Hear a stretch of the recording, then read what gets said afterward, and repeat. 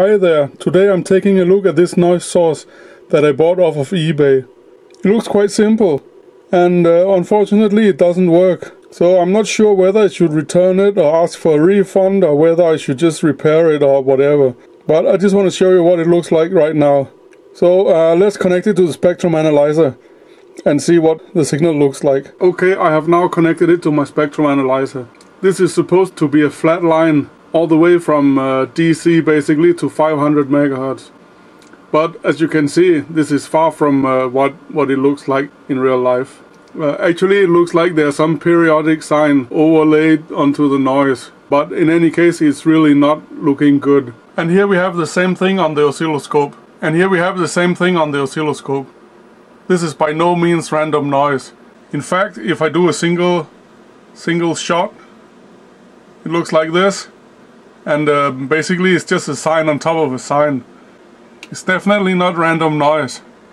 Now if we look at the noise source, it basically consists of a reverse bias diode which will generate a lot of noise, and then that noise will be DC coupled through some amplifiers. In this case the amplifiers are 3 transistors. The first one is a normal gain state, and the last one looks like a Darlington pair.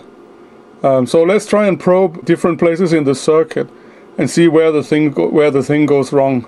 The first place I'm going to probe is on the noise generating diode itself.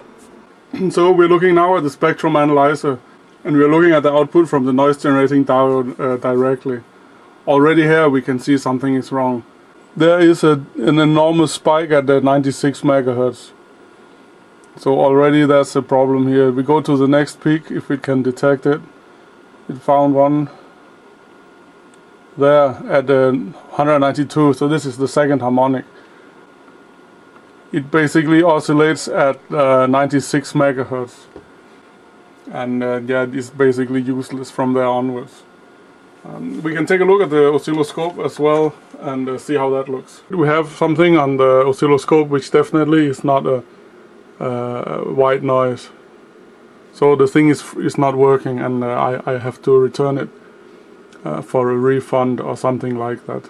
The interesting thing is that if we turn down the supply voltage, we actually get some noise at around 4 volt VCC, but at that voltage the amplifier is not amplifying anything. We get nothing out of the first stage. Another couple of things that I found really weird is that the ground plane on the back of the noise generator is not connected to anything. I think that's a layout fault, and they're just trying to get rid of these noise generators on the internet. I guess I have to draw out the schematic to take a look at why the ground plane on the back is not connected to ground. Because actually if you take a look, there are traces to the pins on the SMA connector from the top side, and why aren't they connected to the ground plane? Okay, so I have traced out the circuit, and it's quite conventional as I predicted.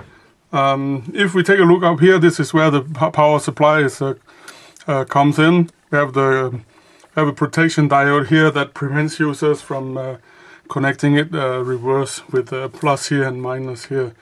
But normal operation, this is plus and this is minus. And then we have a small resistor here. This is 100 ohm, and this is feeding the first stage. First of all, it's providing a current that runs through this diode, and this is the diode that is supposed to generate all the noise. We have something like 1 milliamp running through this diode. Then there's a DC block, and there's a very basic transistor here for the initial gain. Then there's a DC block again, and there's a Darlington pair. On top here there are 2 pieces by 407 ohm, I think, and then the Darlington pair and a little bit of a DC block down here. And then basically that's out to the SMA connector, and the signal goes out here. There's 100 ohm in parallel here, so I assume that if you look into here, there's another 100 ohm impedance, giving a total output of 100 ohm divided 100 ohm parallel with 100 ohm, giving an output impedance here of 50 ohm. Apart from that, there's a LED up here that will light up when you apply power. This is not working. already at this point here there is no white noise. And of course, when there's no white noise on the input, there's no white noise on the output. During the tracing of the circuit, I looked at the layout itself.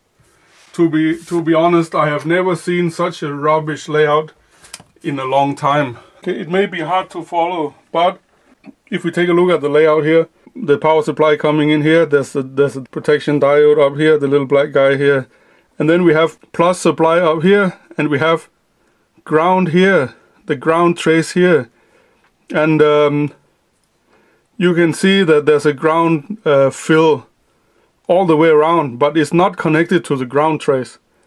And the same on the back. If we just flip it over, if you look at the back, there's a massive ground plane, and then there are some ground traces here which are not connected to the ground plane. It's just absolute rubbish. This ground plane is doing nothing. It has to be connected. The whole thing should be just filled with ground.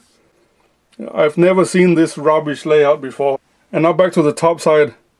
All the resistors have been laid out to look nice, not based on function or to keep the traces short. We have some of the transistors down here. For instance, this one. It goes up here, goes through here, underneath the transistor, up here to the supply. Why not just put it up here? I've never seen this rubbish layout in my life. And this is supposed to run up to 500 megahertz. It's no wonder it's not working. This is really garbage. And I paid more than 10 pounds, British pounds, for this. And it's absolute rubbish. It's not worth the PCB that is produced on.